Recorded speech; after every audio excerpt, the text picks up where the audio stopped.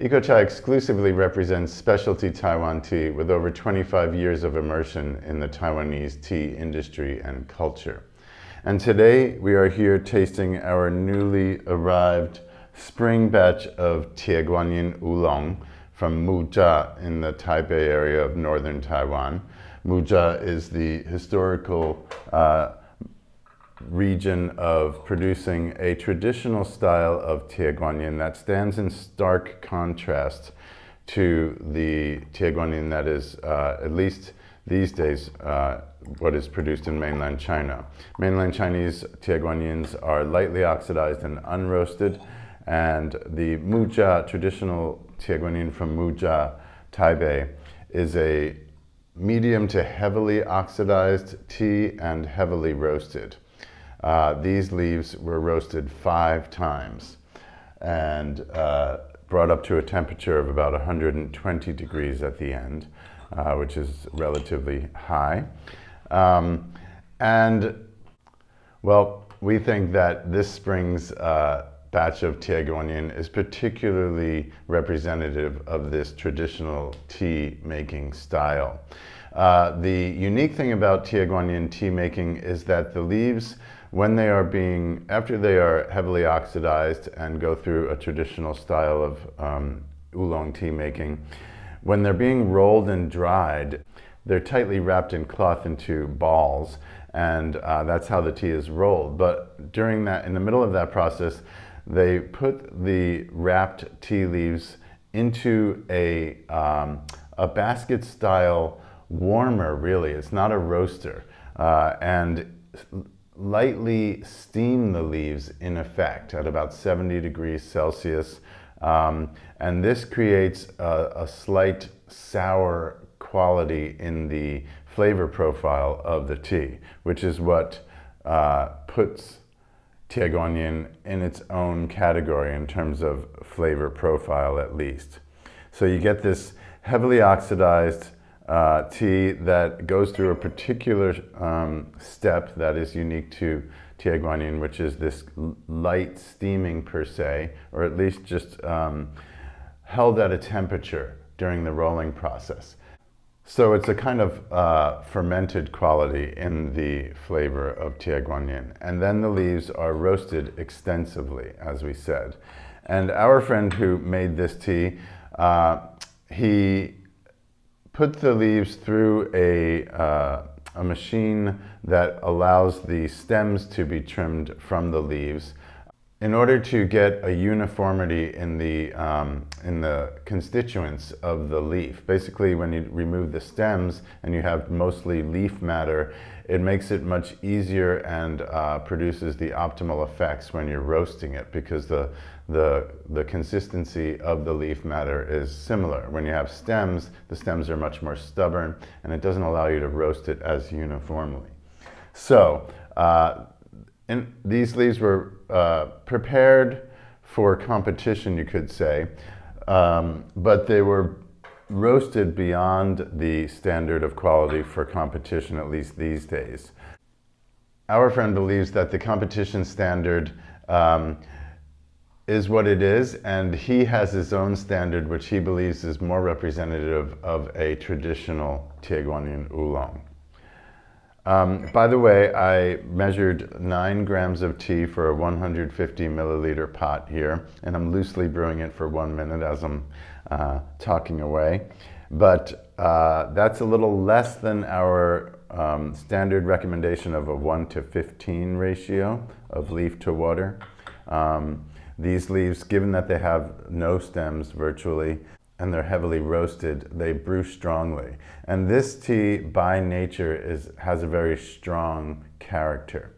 It's rich, and it's dark, and it's a little bit smoky, and very complex. And if you brew it you can brew it strongly and just get a full-on power effect, but some of the subtleties and the complexity in the flavor profile are lost. So it's nice to try to gauge and start out light. You can even start out less than 9 grams per 150, maybe 7 or 8, and then work your way up slowly from there and see how the flavor profile changes with that difference in concentration. have a sip here.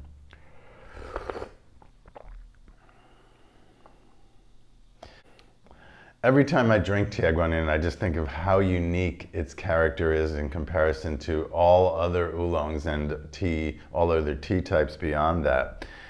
It reminds me something like blackberries or currants, kind of a rich, fruity flavor with tang. It definitely has that tang too, like blackberries do. They're very sweet, but they're also very tangy.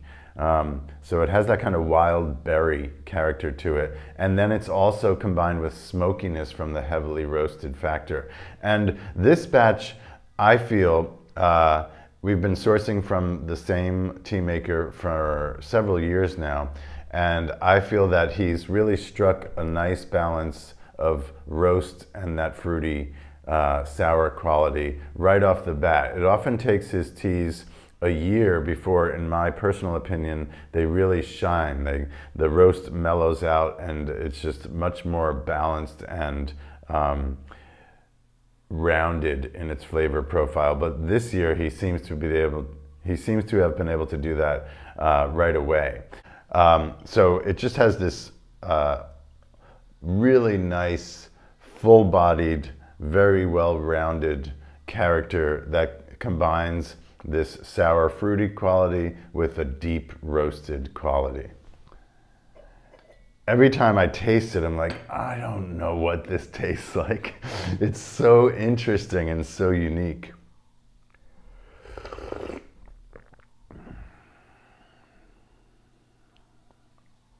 The first thing that came to mind just now with that sip was a slightly underripe peach. So it's very, it has that fruity bouquet, but there's something tart. The tart factor just brings you to a slightly less than ripe fruit. I think stone fruit is a proper term that could be used in describing this flavor. But as soon as I say one kind of fruit, there's just so much else going on there with the roasted quality that it just feels insufficient immediately. The mouthfeel is really nice. There's a very smooth texture to this tea. How someone has learned to roast tea for, I don't know, 40 or 50 hours and over 5 roasting periods to achieve this kind of complex flavor profile with a lot of balance and so much depth. It really just has so much more substance than almost any other kind of tea that I've experienced personally. This tea maker combines 2 types of tea leaves to create a particular balance. It's another aspect of his whole recipe.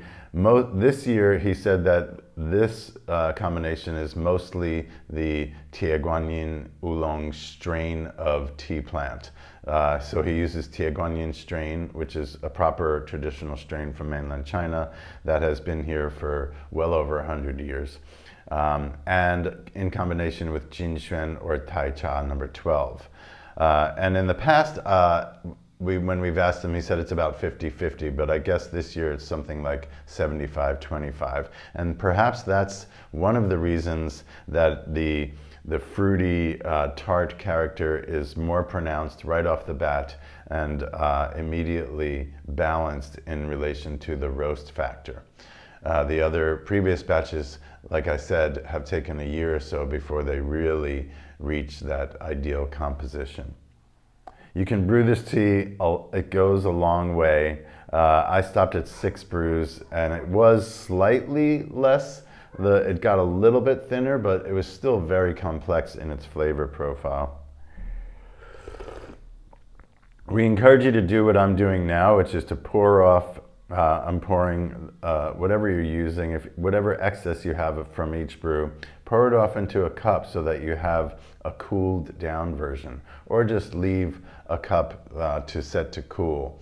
The point being that the flavor profile it offers a whole different experience of the tea once the temperature decreases. When the tea is hot, you get more of an aromatic profile, more of the high notes, so to speak, or a little bit more complexity. But when it cools down, the body just fills out, and especially the texture, and it just has a richer quality to it. There's enough sweetness here. Now I'm just thinking of like orange marmalade or something, a kind of fruit preserve. Maybe the fruits were dried and smoked before they were made into preserves. I don't know, there's just so much going on. If you like a hearty character of tea, we think that you would really appreciate this one, particularly this year's spring batch. We only procure a very small amount from this award-winning tea maker. He's taken competitions more seriously in recent years, and this year when we visited him, he had his awards on a wall, and the wall was full. I mean, there were like at least 10 top-ranking awards from recent years in the competition. But having said that, when he gave us a sample of an award-winning tea last year, we didn't think it matched what he determines to be a more traditional Guan Yin flavor profile. So we're really happy that he goes beyond the competition, so to speak, to produce something that he thinks represents the culture that he grew up in. And that's what we're able to offer. So we get very small quantities once in the spring and once in the winter, and that's what we have to share for our traditionally made Guan Yin Oolong from Mujia, Taipei, Taiwan. If you've enjoyed this video, please be sure to subscribe to our YouTube channel, hit like, and share this video with anyone who you think might be interested in the information we share. And if you haven't already, please sign up for our newsletter to receive all news about new arrivals of tea and many stories about tea culture and the tea industry here in Taiwan. Thanks for being with us, and we'll see you next time.